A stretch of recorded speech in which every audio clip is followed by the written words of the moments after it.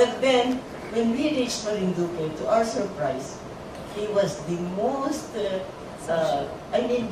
best member of the group, because he made us laugh so much with his lying on the sand and acting like a fried egg. I don't know what kind of during the Ordonez festival, he walked along with the actors and even had a mask on. He made all sorts of, and we were so amused and we liked him so much.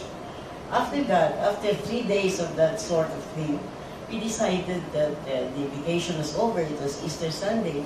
We all came home, and to my surprise, this was the first time I ever received a letter from one of the friends from a young guy like him, telling me that, thanking me for all the preparations I made, and that he enjoyed himself thoroughly. I was so surprised and so impressed, because none of the other visitors I had did anything like that.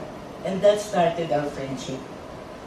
After that, he would come to the house and visit, and before I knew it, he was taking my girls out. But I trusted him completely because he was so nice. And then, that started, I think, his going out with girls. He worked very hard, and he was such an achiever.